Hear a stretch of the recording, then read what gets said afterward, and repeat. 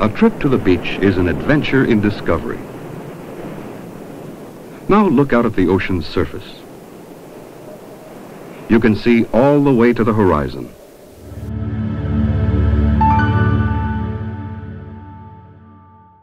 In late November 2021, I began writing this script. The thesis of it was that I felt like my life was out of control, and that feeling has, by and large, persisted as I've continued plunking away at this script. For a brief portion of my adult life, I felt like I was in control, but these past few years have been an exhaustive exercise in the limits of my capacity for optimism. So perhaps it should come as no surprise that one of my most played games of 2021 and most of 2022 at this point is one where I have complete, blissful control over its gameplay. I press the A button on my Switch 3 times, and with a soft chime, I am transported into the skies above the endless archipelagos of Grizzly Games' Islanders. Islanders is serenity encapsulated.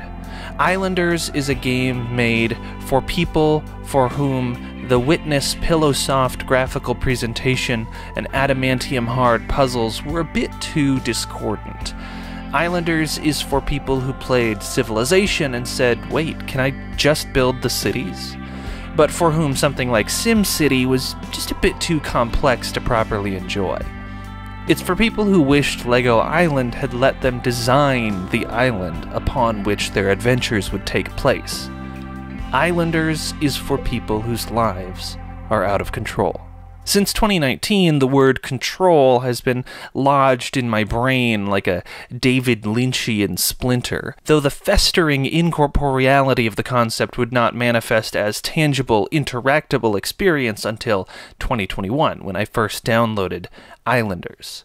This is control. Islanders makes you a god, or at least god-adjacent, demigod, perhaps. You are not the original creator of these islands. They already exist when you arrive. You are merely the arbiter of who will live atop them, and where. You have no goal beyond construction and population. And then, when you've reached the limit of that island's capacity for development, you'll leave, moving onward through the fog of the endless sea toward a new world, a new city, and a new people. Will the people of that island remember you? Will they continue building upon and developing their tiny island in your absence? Will they build monuments to you? It doesn't matter. The joy is in the creation. But what is Islanders really? At first blush, one might think it is a management game, given its surface-level similarities to other city-building simulators. But Islanders has no management mechanics. You are God. You do not need to worry about collecting lumber to build these houses. You simply will them into existence, and you are given but one opportunity to re-will them before their existence upon your island is made permanent. So, if not a management game, perhaps Islanders is a puzzler. One might look upon the Tetrisian construction of Islanders' little houses, mansions, and intertwining vegetative pathways, and see the ghostly fingerprints of myriad block-based puzzle games. And here we get a little closer to the truth of Islanders. There are two modes in Islanders, High Score and Sandbox, with High Score being the Unspoken default mode. In High Score mode, each building is worth a certain number of points, with the total point value of its placement contingent on what other buildings or landmarks are around the spot in which the building is placed. This is Islanders' single, gamey mechanic.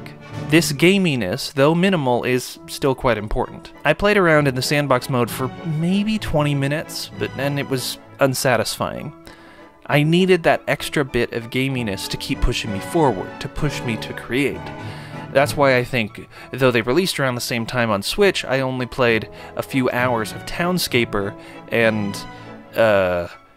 this many in Islanders. Play Islanders long enough and the reality of its identity becomes clear.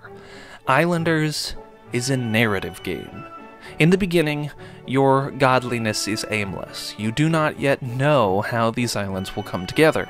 You're merely placing bits of infrastructure upon them with the same reckless abandon of a child building a city of wooden blocks and discarded boxes. There is still joy here in seeing your tiny world come together, even though you quickly realize as each new building is placed and the empty real estate upon your island becomes shockingly sparse that it could be better. And so now you move on to your next island. Now you know the rules of your godliness a little better. The fact that mansions score better near certain other buildings and not near, for example, a circus, or walls in an odd bucking against the gentrification norms one might expect from people who live in mansions, allows you to better plan out your island right from the first moment you appear in the skies above it. You learn that almost everything scores better near a city center, but the city center scores better when placed between larger industrial buildings like mills and masons. You might be given a supply of logging or stoneworking buildings right at the beginning of your new island's life. Perhaps you think to yourself, these are the first settlers on this island, the workers, and through their efforts the rest of the city will be built. You lay down those first buildings where you can, and then the city begins to take shape around them. Perhaps the first homes you place are not the homes of incoming colonists, but the homes of those first workers. Fields are planted from which these eager explorers might feed themselves through future seasons. Soon, enough supplies have been gathered to warrant the construction of warehouses, and soon after that, markets in which to sell the city's goods. The story of your island is unspoken, documented nowhere except in the memory of you, the god of this place, but that does not make it any less real. The geography, too, will begin to mold the internal narratives of your many little worlds. Some islands are mostly rocky plateaus and steep cliffs, and the creative ways in which your city takes shape create rich stories of the bold explorers who've settled there. Maybe you've arrived on a mostly flat island, in which case you can pack your city together like the bustling little metropolis it's meant to be. And once all the buildings have been placed, and your island is as it will be, now and forever, it's time to move on. On to the next world, to the next island, to the next people, to the next story.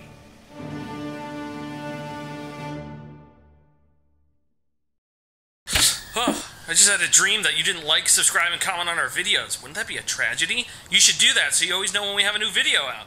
Do it now. Good night.